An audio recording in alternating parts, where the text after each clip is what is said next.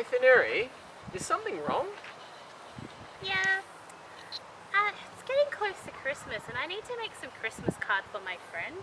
But they like art and they also like science, but I don't know what type of card to make them. It's a really difficult problem. Should we swing on it? Yeah, definitely.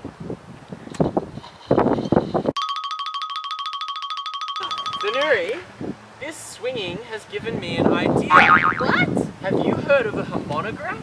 No, what's a harmonograph? Let me show you. A harmonograph is a really cool device that uses pendulums to draw really cool shapes. It lets you visualize something called simple harmonic motion, which is where a swinging pendulum wants to get back to where it sits at rest.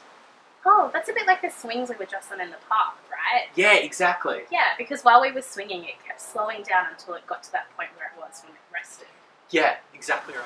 I really love harmonographs because they draw these really cool spiral patterns. And that's because the pendulums like to give each other swinging from one to the other. That's a bit like our swing, right, at the park, because when we started swinging together, we started off at the exact same point and we were swinging in sync. But then over time I noticed that we started to slow down and started to swing in opposite directions. Yeah, that's exactly right. So the pendulums in a harmonograph will give the swinging energy of one across to the swinging energy of another. So one pendulum will slow down and the other one will speed up. That's called the transfer of momentum, and it's why the harmonograph makes those cool spiral patterns. That's so awesome. In this next clip, Adam and I show you how to build a harmonograph at home. Now the instructions will be placed in the description down below, but enjoy this time lapse of us building the project for you.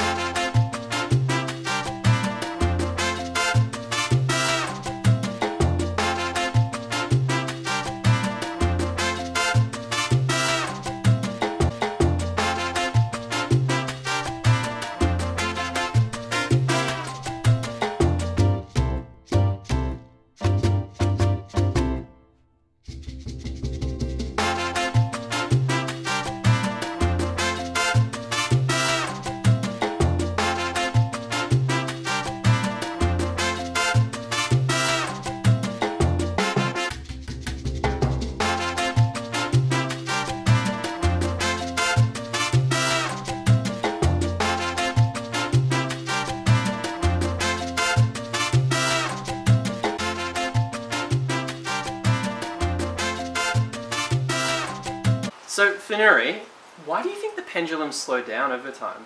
It's a really great question. I think it might be because of a thing called friction. Friction is a force when two things meet together and they rub against each other, and it slows things down.